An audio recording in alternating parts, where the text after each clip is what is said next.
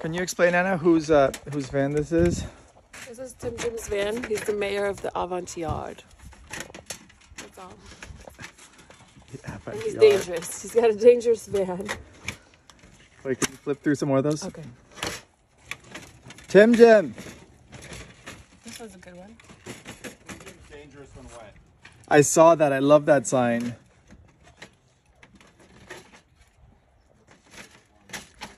Where is he gone? Come show me his van. And Cribs. tell me more about tell me more about Timjim. He's an alien, I think. Is he in here? He believes in Timjim. he believes that the moon is a satellite, which is pretty weird. The moon is a satellite. I mean, you know, the moon's made of cheese, let's be clear. He's also a bear cat, but the cat is silent. Yeah, the bear is kind of growly, the sea and cat is silent. It's like a bear rat. He thinks that sometimes it rains charcuterie board. Mostly cheese, though. Every single Friday in this van, it rains charcuterie board. Yeah, and sometimes on Sunday, charcuterie makeup day. Yeah. And you live in this van full time? Oh, do you live in this van full time? How is it? My intention when I got the van was to stop riding on the currents of everyone else's lives and just start sailing in the directions that I wanted to go. So it's So now he's a how's it sailor. working out for you? pretty good. When the storms come up, I do seek portage, and when the sailing is smooth, I go for miles. Tell us a poem. Yes, please.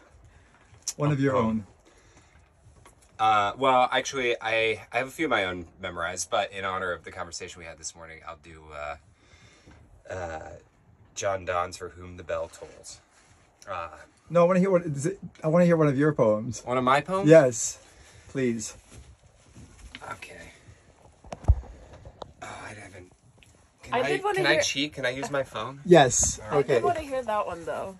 The bell one. For whom the bell tolls? Yeah. No man is an island entire of his own. Each is a piece of the continent, a part of the main. If a clod be washed away by the sea, Europe is the less, as well as if a promontory were, as well as if a manor of thine own or thine own friends were. Each man's death diminishes me, for I am involved in mankind. Therefore seek not to know for whom the bell tolls. It tolls for thee. Bravo. Yeah. John Donne. Where are we, Anna? We're in Bombay Beach. Bombay Beach. Bombay And what's Beach. happening in Bombay Beach? We're just hanging out, being weird. What's happening, like, conceptually and overall in this town? It's a movement of radical thinkers and doers and crazy weirdos that like to read poems to each other. If I'd known that, I never would have come. It's way too weird. And what's happening? Can you tell me just, like, in a nutshell? This is in lieu of our podcast that we'll do, or kind of a coming attraction for it. Mm-hmm. What did you do at Arcosanti? Mm-hmm. Yeah, I was the director of community engagement. Yeah. And coming to Bombay Beach from Arcosanti, are there some initial reactions that you would care to share in terms of just kind of, you said earlier something about the kind of learning from mistakes that were made. Is that too big of a thing to unpack in a brief little interaction like this? I think it is, but I will say, Arcosanti, regardless of its original conception, its original reason for existing, now serves what I think of as an entirely different function, which is it's a node on the webway of a larger global conversation about how to do things differently. And I think places like Arcosanti, places like Bombay Beach, well, I'll take that. Hello, good morning. Good morning. Orange grapefruit. We're having an impromptu philosophical conversation about community. Yeah, in the van. Yeah. Of all places. Go on. Arcosanti is a node on the webway of a larger global conversation that's happening. And I think as people continue to decentralize these ideas, take them out, experiment, practice with them, learn lessons, because there's the theory of community and then there's the reality of sitting in the hot sun in April when the flies are out and the beach smells awful. I think that the important thing is going to be finding a way to continue passing on what's been learned in spaces like Bombay Beach for other people to learn from and to iterate on, because this isn't the answer, and it's not going to be, because there isn't an answer to any of the questions we're asking. There's just the constant practice of being in a community space together. But there are lessons that will be learned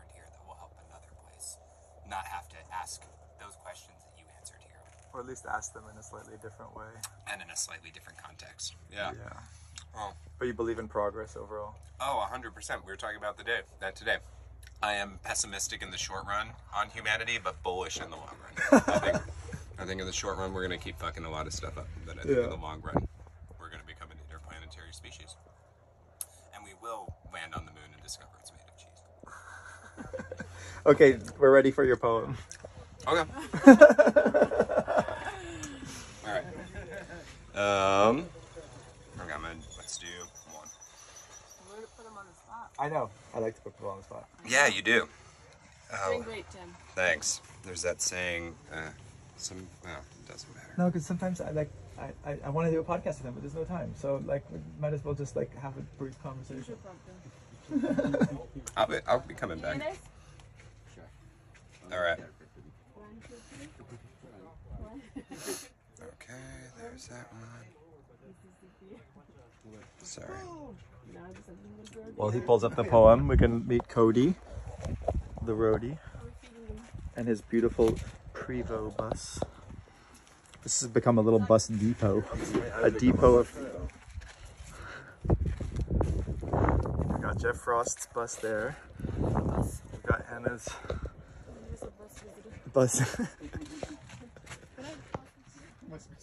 Yeah. All right. I haven't read this one in a long time.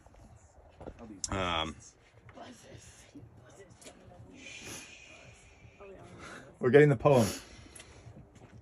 Intention. We are made of the stuff of stars. We are the nutrients and the minerals of the earth, water molecules catching a ride across the continents, embodied in bodies. The breath in our lungs is as the wind in the sails of a ship, carrying us ever forward as we zip along the surface of the seas under the watchful gaze of the heavens.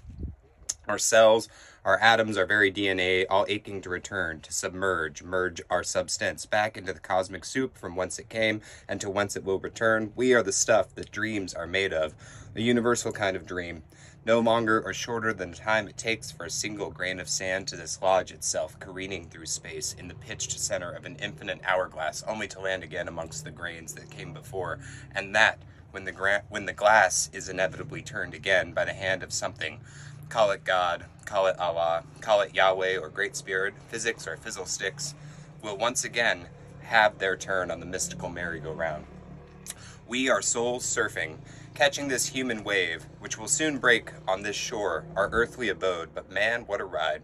So hang 10, hang 11, hang whatever you can, or might, or feel, or dare. Dreams that we are, decorate this time with music, with art, with love, love, love. Be still or be loud. Climb your mountain, write your book, dance and sing or sit, and be observer to the sound of the wind in the trees, the taste of the sun on your skin. This, above all, be. Your soul knows how to ride this way. Who are you to deny it? A cosmic ride. Beautiful. Okay, one more question. You said, if you don't mind sharing this publicly, that you think that the principles of Burning Man were a wrong turn. And can you explain that?